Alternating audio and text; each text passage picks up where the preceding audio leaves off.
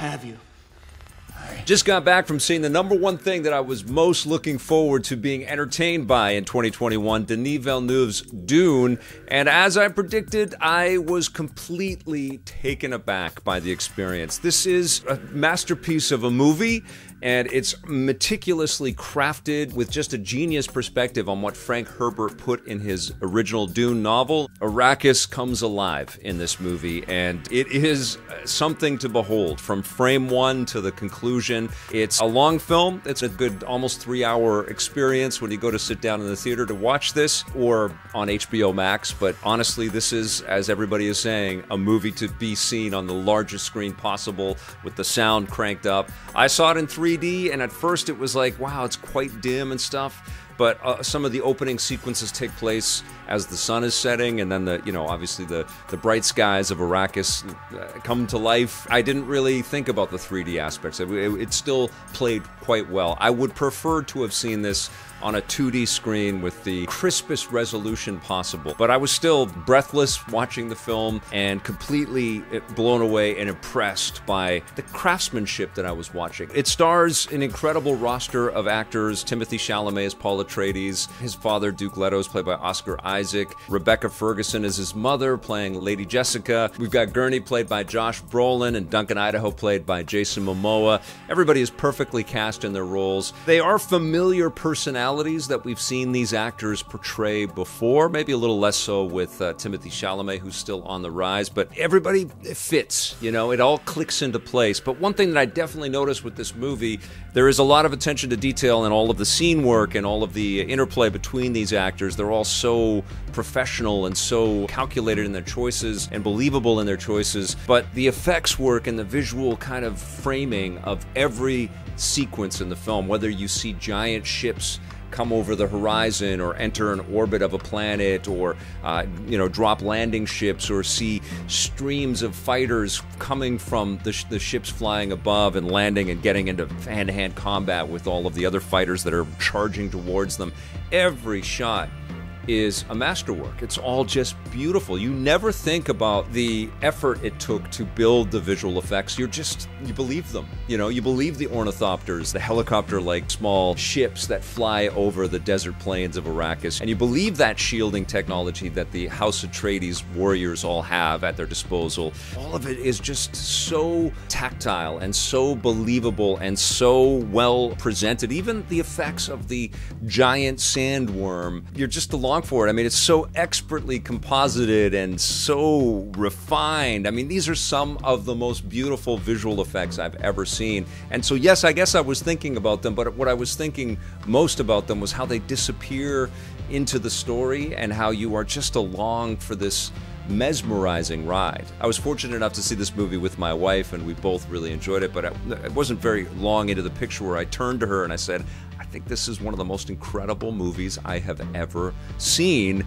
And then there's just escalation based on that, more ships and more incredible visual effects. And you also get caught up in the intrigue of the story as well, this Imperium force that has its own structure and competent military is playing houses against each other. The houses are the ruling classes of these different planets. And House Atreides has been sent to Arrakis to mine the spice and to take control of the Fremen, the indigenous people that live there.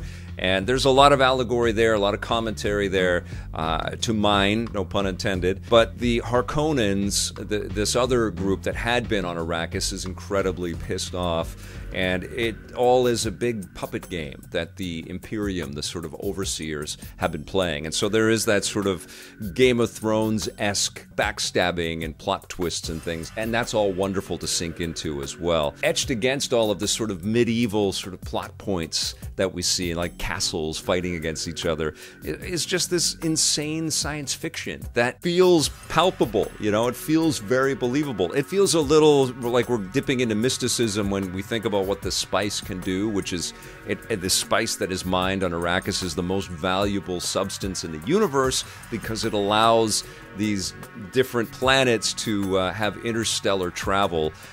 Because it kind of folds space and time, and it's a psychedelic as well, which is very trippy and very weird. And Paul Atreides, This is a story of his ascension. But the thing that you have to know going into this, especially if you're a Dune fan like I am, and honestly, I read Dune more than 20 years ago when my wife and I, she was my girlfriend at the time, went on a trip to Mexico, and I was completely in rapture with the story. I was just like rifing through the pages and just blown away by the imagery in my mind. Denis Villeneuve, I know he went through something similar when he was younger as well, and he has made it his life's journey and his biggest star to wish on to be able to build this film for us, and it's evident. You really feel that this was built and made by a person that loves the source material and wanted to honor it in every way possible. And it was incredible for me to see these iconic elements from the story and the plot sort of come to life. Not just the actors, not just the characters. I love the still suits that everybody wears, and the athleticism and the acrobatics of the Fremen warriors was incredible, and the elements with the Bene Gesserits forcing Paul Atreides to kind of prove his worth. It's such a massive, massive endeavor. It's a movie to be seen way more than once. But, and there's a giant but here, it's not the whole story. It's only part one of the whole Dune book. There's a lot more that has to come after this. I don't know if Denis Villeneuve is going to be able to make this. I mean, this would be the biggest blunder on Warner Brothers' part if they don't give him the budget to make a sequel to this movie. It's called Dune Part 1. It's not Dune, it's Dune Part 1. That's the title card when the movie starts rolling. I don't know if that was Denis Villeneuve, you know, kind of sticking it to Warner Brothers to make them greenlight and commit to greenlighting a sequel.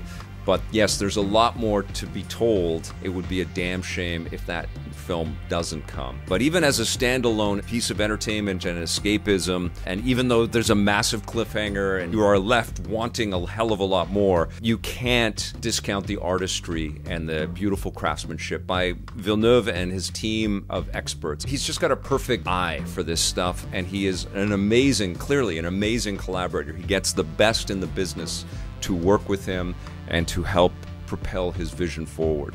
This is stunning stuff. You have to watch it. It would be a crying shame if you do end up watching it on your iPhone. But no matter what you do, you got to see this movie. It's incredible and absolutely mesmerizing. I'm going to give Dune Part 1 a 10 out of 10.